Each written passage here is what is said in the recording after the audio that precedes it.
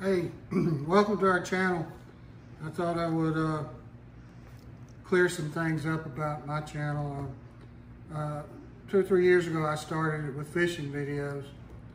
Now I've got some barbecue videos. My wife likes to gamble at the casinos, and obviously based on the views, the viewers like to watch the casino videos too. So I will eventually get back to doing some fishing videos. I've got some health problems right now with my back. Once I clear that stuff up, I'm gonna get back on the water.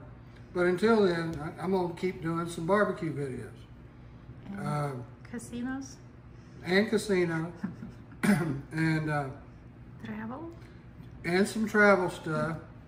That's wife stuff. So, actually yesterday I sold my old country Wrangler offset smoker. I talked to Chris Goodlander at Lone Star Grills yesterday, and yesterday marked 16 weeks since I ordered my 20 by 42 grill from Lone Star Grills. I also put about $1,500 worth of upgrades in that grill, so I cannot wait to get my hands on that. So I only have a Weber kettle and my Oklahoma Joe's Bronco.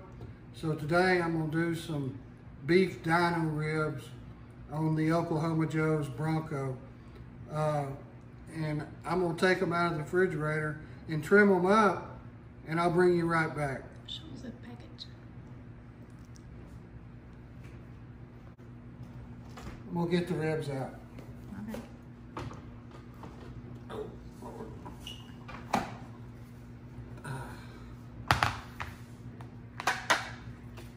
This is what I'm cooking today. Wow. These are US Prime from HEB Dino ribs. I'm gonna need to take some fat off of them, but this is what we're doing today. So I'll bring you back while I'm cutting them up. Okay, I'm trimming up these beef ribs. I'm having to sit down a little bit because of my back. I have something called sciatica. It's very painful. So anyway, what you want to do is, you see the silver skin and the fat here on these ribs. What we try to do is remove as much of that as you can so the rub will stick to the protein. Here's a slice. See how thin that is?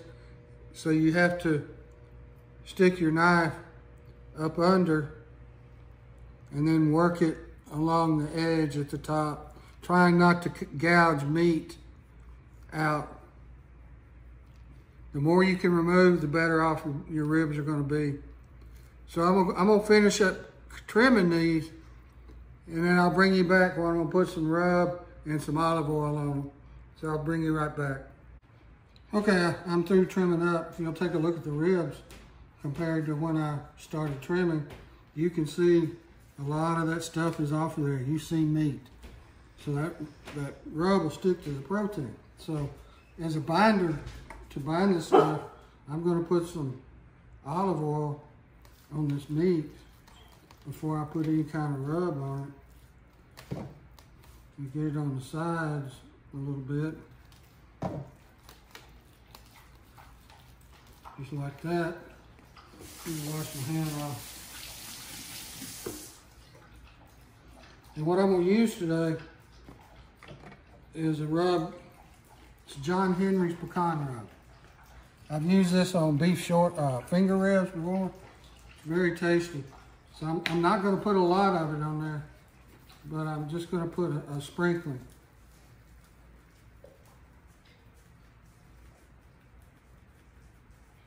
Just to give it a little color.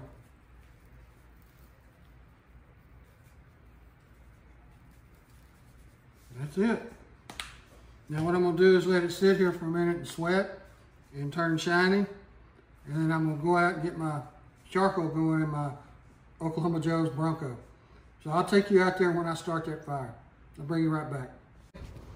I'm fixing to light my charcoal basket. What we're using today is the Blue Hogs premium charcoal briquettes. They're hickory.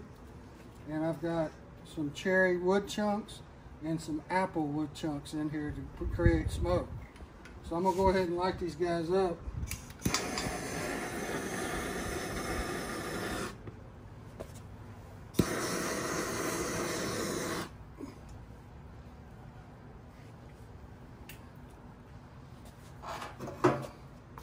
Now what I'm gonna do is take this little tool they give you, lift this basket up and set it in the drum.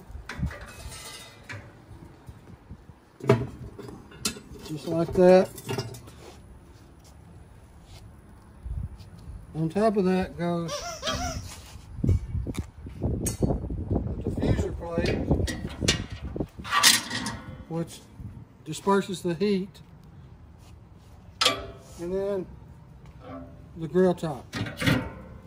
So I'm gonna go ahead and open this damper up to about 3 to give it some air and get it going. I'm gonna open this guy up all the way. So I'll bring you out when I put the meat ribs on the grill. Okay, we're back. I'm about to put the beef ribs on the grill here. Got it up to about 250. So let's open it up and see what we got. See how nice and shiny, how sweaty those ribs have gotten now. So what we're going to do is pick them up, place them right there in the middle, and let the Oklahoma Joe's Bronco do its job. This smoker, you just set the air you want, it takes care of itself. So I'll bring you back in about an hour to check on them. I want to smoke them until they get the right color I want. Then I'm going to wrap them in foil and finish them up. So I'll bring you right back. The beef ribs are the color I want them now. What I'm going to do is go ahead and look at that. Isn't that pretty? Go ahead and take them off. Take them in the house and wrap them in foil, and then bring them back out and let them finish cooking. I'll show you. I'll bring them back out in a minute. Okay, here's the ribs. I'm gonna go ahead and pick them up and put them in aluminum foil like that. Go ahead and wrap them nice and tight.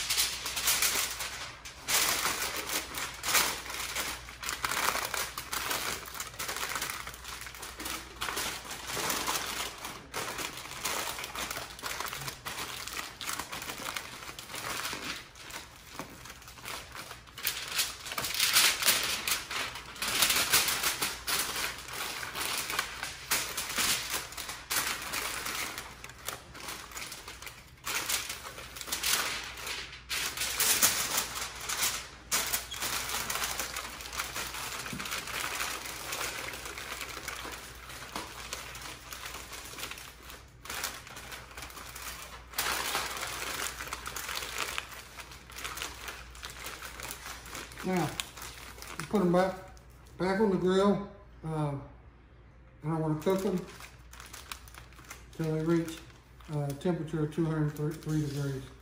So I'll bring you back when I'm taking them off. Okay, I took the ribs off the grill with my trusty Thermopen. It was reading 200 degrees, so that's what I wanted. So we need to open them up, and we need to let them rest for a good 20 minutes before we cut into them and see what they look like.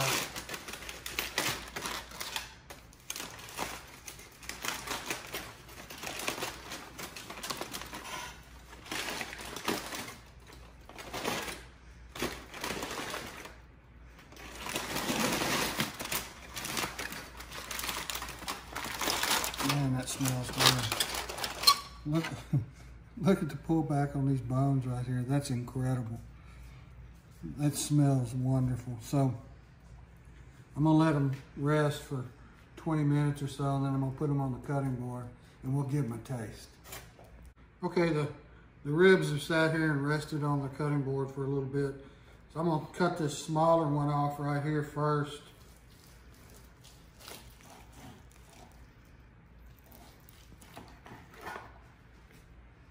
Oh, wow. You see the smoke ring from that Bronco? That looks really good and juicy. Let me cut this off and try a piece of it.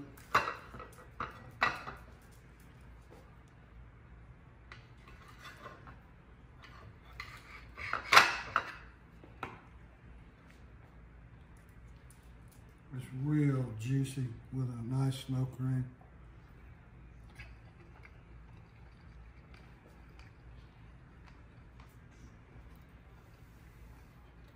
Oh my gosh.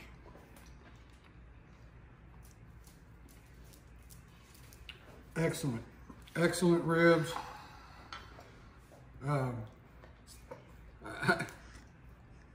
To be honest with you, I'd put these ribs up against Aaron Franklin's any day. These are wonderful. So you ought to give this a try with your Bronco, with your offset smoker, with whatever. You cook them until you like the color, then wrap them in foil and let them finish up. I guarantee you that they'll be good. So give me a thumbs up on this video and hit the subscribe button for me. I'll keep cooking, and I'll see you the next time I'm cooking.